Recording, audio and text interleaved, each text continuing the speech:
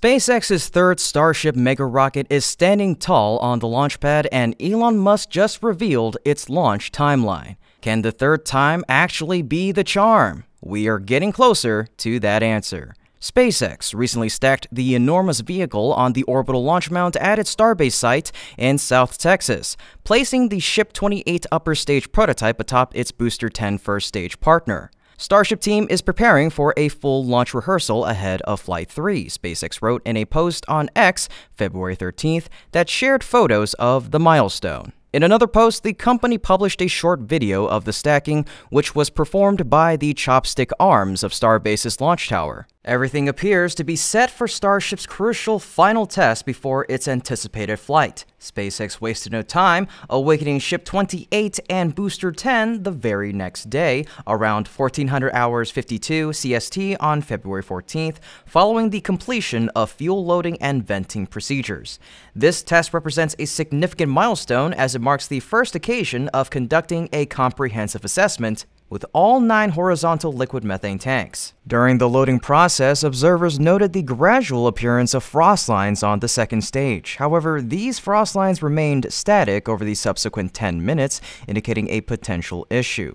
Consequently, the wet dress rehearsal test for S28 and B10 remains outstanding, with the reasons for the delay yet to be disclosed. Despite the setback with the wet dress rehearsal test, SpaceX promptly pivoted to conduct 2 alternative tests. At about 50 minutes later from the initial test, they initiated a test utilizing the water deluge system, operating it for less than a minute with 2 activations. This process mirrored previous tests, with the forceful expulsion of water estimated at around 450,000 gallons, exceeding the height of the orbital launch mount. The successful outcome of this test bodes well, underscoring the system's critical role in safeguarding the launch pad and surrounding infrastructure, as evidenced during the IFT-2 flight last November. Following the water deluge system test, SpaceX proceeded with a test involving the fire suppression system beneath the booster. This marked the system's 4th activation to date and its first operation beneath the base of Booster 10. Together with the water deluge system, the fire suppression system plays a crucial role in ensuring the safe execution of the launch process. With these 2 tests concluded, attention now turns back to the pending wet dress rehearsal, which is anticipated to undergo another iteration imminently. The revised road closure schedule for February 15th suggests a definitive closure, indicating progress towards conducting the test. Additionally, another closure is scheduled for February 20th, with both testing days slated from 8 a.m. to 8 p.m. CST. In accordance with planned timeframes, Booster 10 and Ship 28 are scheduled for a partial wet dress rehearsal, followed by a subsequent full wet dress rehearsal approximately a day later. The partial rehearsal involves SpaceX loading the booster and ship to about half capacity or less, assessing the functionality of the new systems and modifications made to the orbital launch pad. A wet dress rehearsal is a procedure employed by SpaceX and other launch companies to assess a rocket and its countdown process. In a wet dress rehearsal, the rocket, such as SpaceX's Starship, is completely filled with propellants, specifically liquid oxygen and liquid methane. Throughout this process, the entire launch countdown is executed up to the point of engine ignition. Nevertheless, the engines remain unignited, and following the completion of the countdown and other testing, the propellants are then removed from the vehicle in a process known as detanking. Only after passing all these tests will Starship be considered ready. At that point, when everything is all said and done, what you and I are wondering has to be when Ship 28 and Booster 10 will take off, right? Disappointingly, Elon Musk, the father of Starship, has an answer for this. The third test flight of SpaceX's giant Starship rocket could be just around the corner, according to Musk. Our next one launches in about 3 weeks, but I recommend waiting for a few more test flights before hopping on board, Musk said on Monday in a post on X. The billionaire entrepreneur was replying to a post from rapper Ye, formerly known as Kanye West, who had asked Musk, "Where my rocket ship?" The 2 moguls have known each other for more than a decade and have interacted frequently on X over the years. In any case, Starship IFT-3 would be NET March 4th-ish by this estimate. Add in a bit of Elon time and the regular round of last-minute things, we're probably looking at a mid-March or so launch.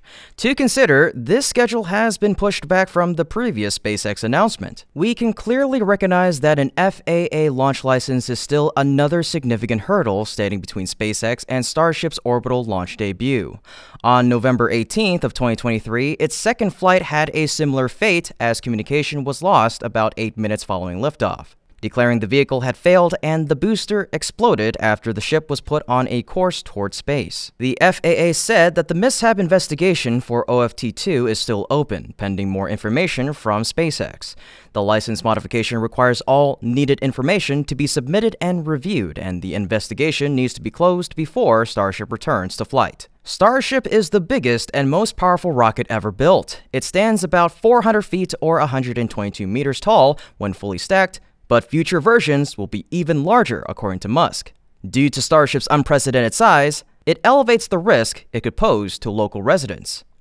Starship will be at least 10 to 15 meters or 33 to 49 feet longer by version 3.